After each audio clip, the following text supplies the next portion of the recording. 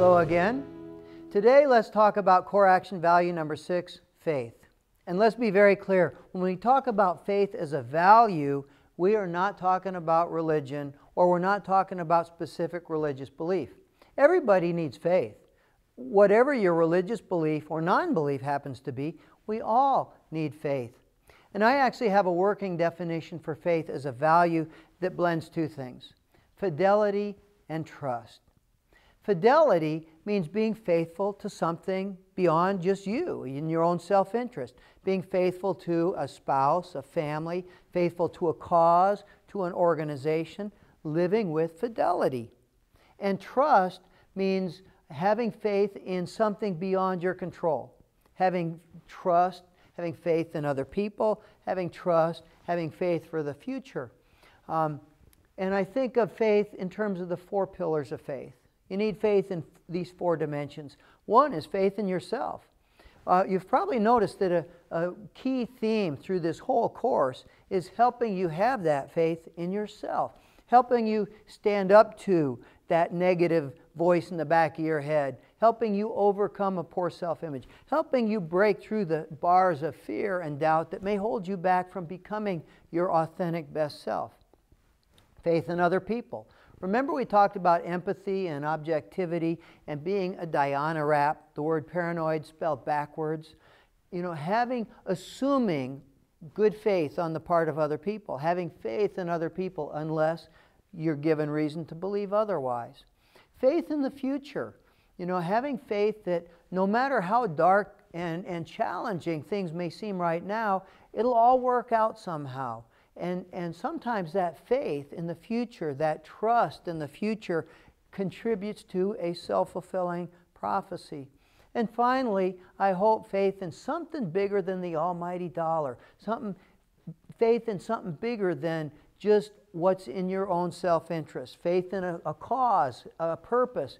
Hopefully faith in some higher power, something that's bigger than just what you can see with the visible eyes, however you would define that.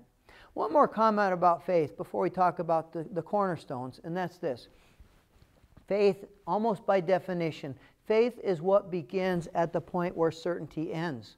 You don't need faith when you're in total control and absolutely certain about what needs to be done and what the outcomes are. Faith is something you need to have, and you need more faith the more uncertain, the more challenging it is. And we live in uncertain, challenging, and turbulent times now, and faith becomes so much more important. Faith as a value. So let's look at the cornerstones. And it begins with cornerstone number 1, gratitude. Having an attitude of gratitude, being grateful for what you've been blessed with. You know, Sunday's promise of the Self-Empowerment Pledge says, "My faith and my gratitude for all that I have been blessed with will shine through in my attitudes and in my actions." If you live just that one promise, it can be life-changing, can it? And I'll tell you what, if you live in the United States, if you're watching this video now, and you don't live in Haiti or Somalia or Afghanistan, you have an awful lot to be grateful for, an awful lot to be thankful for, don't you? One of the things that I suggest, and a lot of other people have suggested this too, I'm sure you've probably made a shot at it, but make a list of all the things you're grateful for.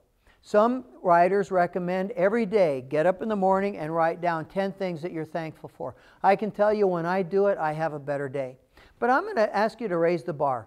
Some weekend coming up, sit down with a yellow pad and make a list of 500 things that you're grateful for. And don't stop at 498, go all the way to 500. It might be things as simple as dental floss.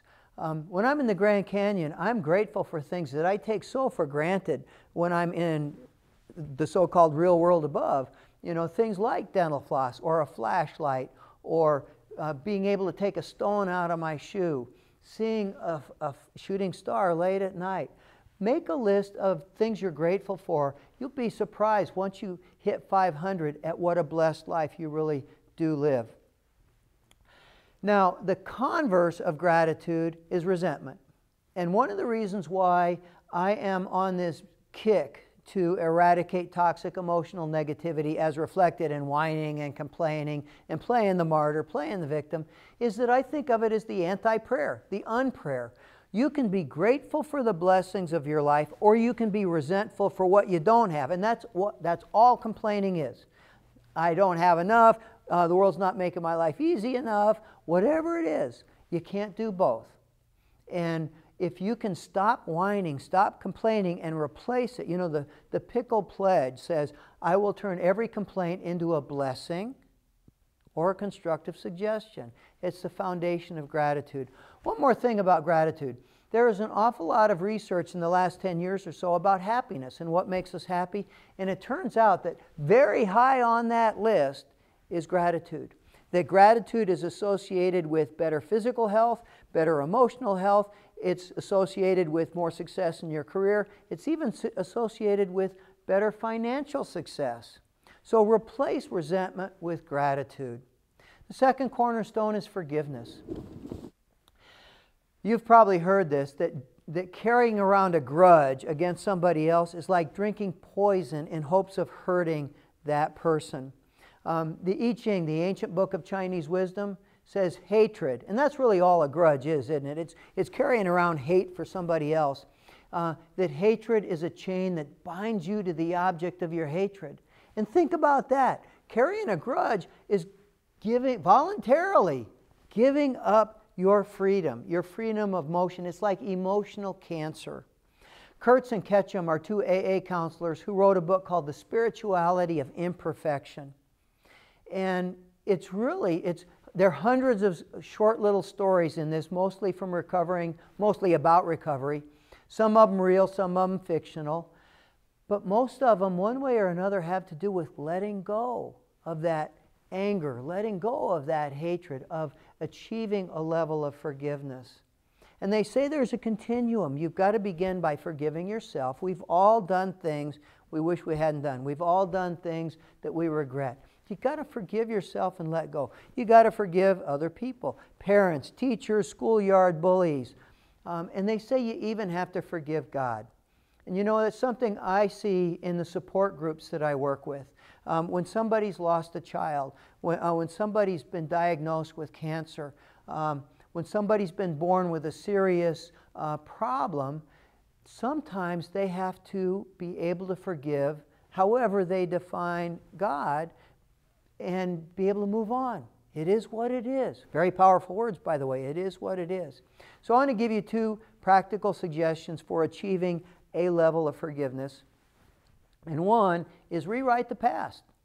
You know, every historian will tell you the past is simply what you choose to remember and how you choose to remember it. The American Civil War, as written by a Confederate infantryman, will be a very different conflict than the same war as written by a Union cavalryman.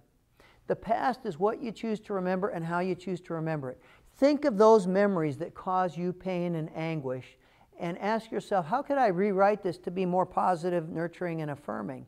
So, for example, imagine you were once stuck in the corner by a teacher in school with an orange cone on your head because of the misdeeds you had done.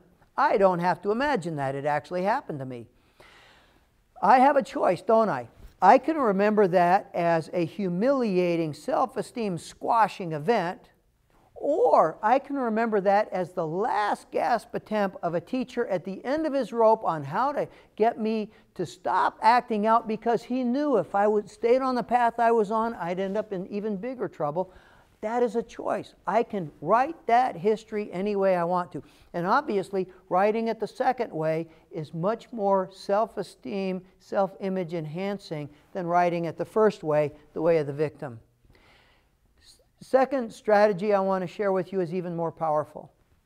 And that is, think of what it is you want to leave behind. What is that emotional baggage you're carrying in the metaphorical backpack of your life that you want to leave behind? What fear is holding you back, stopping you from moving ahead? What anger, what grudge are you carrying around that is ruining your emotional stability and health? And every year when I go into the Grand Canyon, I think of some emotional baggage I want to leave behind. I pick up an ugly rock, stick it in my pack, and let it represent that anger, that fear, that grudge. If I'm with a group of people, I ask everybody to do it. And then every day, I take my rock out and I talk to it. Literally. I say, here's why I'm going to leave you behind. And the rock will talk back. If you do this in good faith, I don't mean literally, unless you're really dehydrated, but you can actually carry on a conversation. One guy carried on a conversation. The rock represented the fear that was holding him back from quitting the job that was killing his soul and starting a business doing something that he loved to do. And after a week of having this conversation, he realized what that rock represented, and he was able to leave it behind. On the last day of our trip, we built a cairn. A cairn is a pile of rocks that marks where a trail goes. Another beautiful metaphor. We all lay our rock down, we turn around, we say goodbye to it and walk away. Sometimes, if I'm not able to take a group into the Grand Canyon, you know, when we do spark plug training, for example, the first day of the 3-day course, I'll ask everybody, and I hope by now your values trainer maybe has shared this with you already, and you're carrying around a rock. Think of what it is you want to leave behind. Carry it around in your back pocket. So every time you sit down, it reminds you of the pain being caused by that emotional baggage.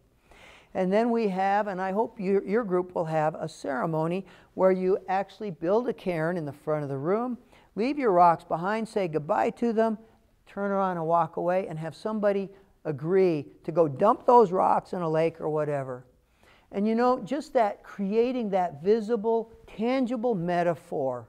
Why is it so hard to forgive, to leave behind a grudge? Partly because that emotion is invisible. And how do you fight what you can't see? And we have seen people make, and the word miracle is something I hear fairly often from this exercise. Seen people leave behind the priest that raped her when she was a child, leave behind the abusive alcoholic dad, leave behind the person who fired somebody in a brutal, ugly way. Because if you can't forgive, if you can't move on and let go of that, it's like you're chained to this hateful event in the past. The third cornerstone springs out of the first two, really. It's love. And I think the Beatles hit it right on the head with their songs. All you need is love. There's nothing you can do that can't be done if you have enough love. And they also said the love you take is equal to the love you make. Scott Peck clarified this in his wonderful book, The Road Less Traveled, when he said, love is not a mushy-gushy emotion. Love is hard work. He said, the drunk sitting in the bar crying in his whiskey about how much he loves his family, he said, that's not love. That's narcissism. If he really loved his family, he'd put down the bottle, sober up, join AA, and get a job or two and to help his kids go through college. Love is the ability, the willingness to put yourself out on behalf of other people. And so let's talk for a minute about the workplace. Khalil Gibran, in his beautiful book, The Prophet, said, work is love made visible. And if you can't do your work with love, he said, just go sit by the city gates and beg for alms. Don't demean the work by doing it with anything less than love. And what a different world it would be if we all could come to work every day and do our work with love. And for the managers, Jim Autry, another expert on leadership who's written many books on leadership, including servant leadership, he says, more than anything, management is a matter of love. It's a matter of caring. And you might think, like Scott Peck said, mushy-gushy stuff, soft stuff, but you look at really successful companies, Southwest Airlines being a premier example, companies that take that seriously, they're very successful. Southwest Airlines, they fly out of Love Field in Dallas. Their stock market symbol is LUV, not SWA. And they don't shake hands at Southwest, they give each other hugs. And it's the most successful, most profitable airline in the history of the world. Love can be really good business. One more thing about love. Norman Vincent Peale, the late great writer, speaker, teacher, used to say, how come the second great commandment, he was also a preacher, the second great commandment says, love your neighbor as yourself. How come we always forget the last two words? We forget that loving others has got to begin with loving yourself. My wife says maybe that's why sometimes we treat our neighbors so badly. You've got to be willing to embrace who you are, to love yourself. You can't pour out of an empty pitcher. And the fourth cornerstone is spirituality. You know, I feel really sorry for people who seem to believe that whoever dies with the most toys wins, that that's what you see is what you get, and that that's all there is, and who think miracles don't exist. I think miracles happen all the time. A miracle, however, let me be very clear about it, a miracle is not a magic trick. If I could take a bottle of water and turn it into a bottle of wine, if I did that, you'd know that was a magic trick. But if I could tap a wino on the shoulder and say, stop drinking, be sober, be productive, be happy. Every recovering alcoholic I've ever spoken with, almost, and I've spoken with a lot of them, almost all of them eventually use that word miracle. And they'll agree, it's not a magic trick. It is a profound inner transformation. It is often a long, sometimes a painful process. The late Art Berg wrote a book called Some Miracles Take Time, chronicling his transformation after being made a quadriplegic in a car accident to becoming a world-class wheelchair athlete and professional speaker, the best speaker I ever heard in my life. And he says some miracles just take time. And they don't just take time, they take a lot of hard work. So here are two practical suggestions for creating a higher level of spirituality in your life. One is simply solitude. We live in such a busy, frenetic, over-communicated world. And if it's just a lunch break, you know, walking out in the city park, for me, it's a week in the Grand Canyon, alone or with a few close friends, that helps me connect with something that is deeper than just making a living, doing a job. And the other thing is prayer. And again, I'm really not talking about religion. I think anybody can benefit from prayer. I love the way Tavia in the movie Fiddler on the Roof, he's always talking to God. You know, dear God, why did my horse have to go lame? And I think if you carry on this conversation, you'll begin to hear God talking back, or the universe talking back, or maybe it's just your deep conscience talking back to you. But you can carry on this conversation. The late comedian Gilda Radner said, how come if someone's on his or her knees, hands folded, talking to God, we call that prayer. But if you're on your knees, hands folded, listening to God talk back to you, we call that schizophrenia. And you know, just getting into that habit of regular daily conversation with something bigger than you, something hopefully wiser than you, prayer can be a solid source of enhancing your own spirituality. One more thing, and this is a special note for those of you who are in healthcare. For those of us in healthcare who have an obligation to people, caring for people at their most vulnerable, there's an awful lot of research that shows that that patient's faith, their religious beliefs, have a lot to do with their healing, with their recovery, with their health. It is our obligation to honor that patient's faith in every way possible, but to do so that in no way do we try to impose our own beliefs upon them. Something that a principle Florence Nightingale held tenaciously. Honor the patient's faith, but do not proselytize while they are in this most vulnerable position. And I think it's something that we have an obligation to take to heart. So we have gone through now core action values 1 through 6, laying a solid foundation of personal character strength, authenticity, integrity, awareness, having the courage to stand up to our fears, the determination to persevere through the challenges, and faith. Those 6 values lay a solid foundation of personal character strength. And now we make the transition to core action values 7 through 12, which have to do with taking action, getting things done, making a difference in your part of the world. Core action value 7, purpose.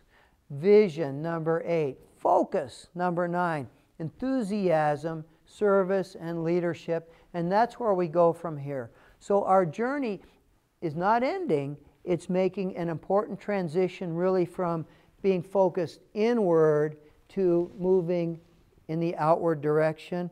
I'll see you next time when we talk about core action value number 7, purpose. I'll be there on purpose. I hope you will too.